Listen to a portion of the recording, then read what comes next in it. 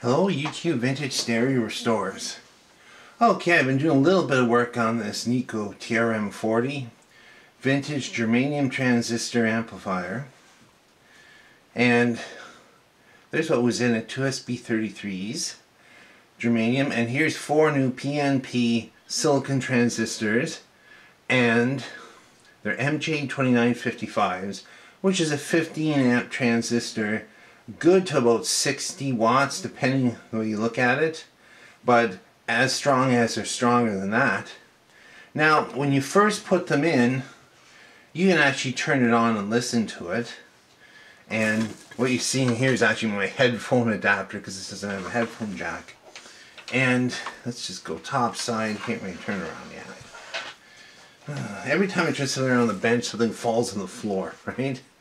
Okay, I'll tell you a little bit about how this works and how the biasing works. This is a fixed bias amp, and the transformer coupling is between the driver transistors on this board and the finals. And what it basically does, it takes the positive and negative swinging waveform and breaks it up into swinging positive and swinging negative. And then the transistors reassemble it. Now, when you first put them in, what you get, you'll actually turn it up and you will get sound. It's distorted, a little bit choppy sounding. And if you use the mini scope on it, you'll see a waveform and then a jag and then a waveform swinging down. You can see it's not assembling the bottom and top halves. There's my demonstration.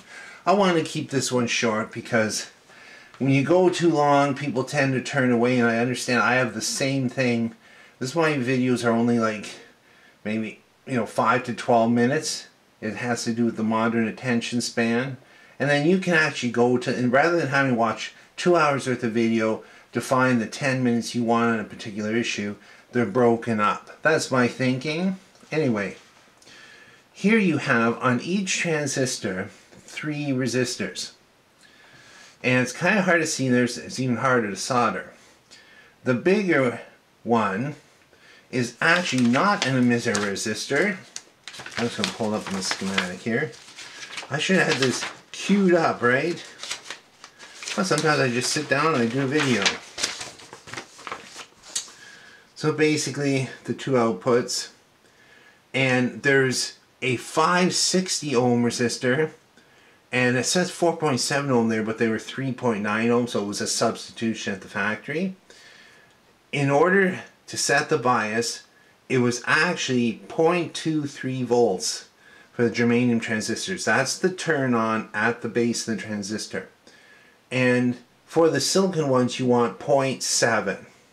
And actually, these need to run a little hotter than that because they just won't sound right. And the rule to do it, well, not a rule, but an axiom, you look for the resistor between base that's getting a feed from the collector, if that makes any sense.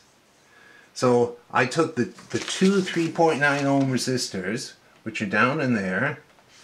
They're at the bottom. You got to kind of peel everything back, right? Oh, actually, you can see it on this one here. And what I do first is I multiply it by 10. So I put a 39 ohm resistor. I cut the old one out and just touched it with the soldering iron to tick it on in place so I could test it. Both transistors, turned it on. Well, I got sound, like really nice sound coming out. No distortion. Put my little handheld oscilloscope on it, and the waveforms were joining, like perfectly smooth. But it was running too hot. The transistors were really getting warm fast. That's because they were biased too hard. Now, let's take a solid-state unit that doesn't have these transformers with adjustable bias. You might only need like 30 milliwatts of bias, which is about 14 millivolts across each emitter resistor. These are a little different. Across the emitter resistor, which is the one that's not the biggest but the next smallest one, it's a 0.47 wire wound. You really need about 200 millivolts across there for this to be turned on and to be out of the range of distortion and not overheating. So what I did then was I moved from a 39 ohm, I went down to a 22 ohm, ticked it on.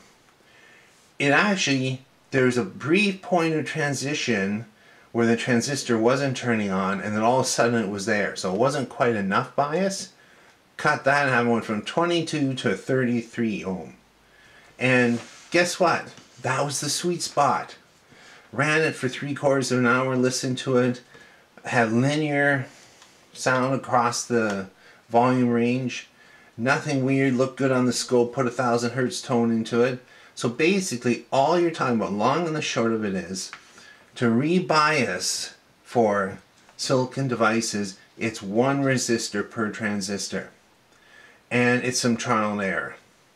I might do another one on this later, but I've started on the driver. So I took out, there we go. So there's this 2SB77 germanium PNP transistor, about 0.3 amps power handling.